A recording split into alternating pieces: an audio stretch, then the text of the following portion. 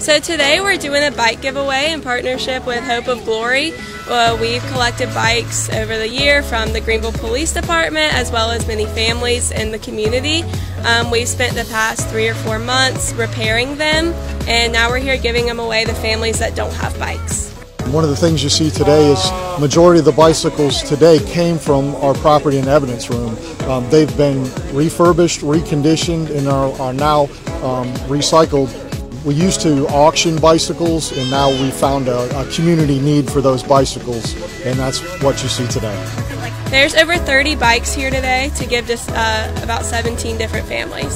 It provides families with a way of exercise, ways of transportation, and it just brings joy to families to get something that they may not be able to afford or may not have on their own. It's a wonderful thing when we can be involved in the community.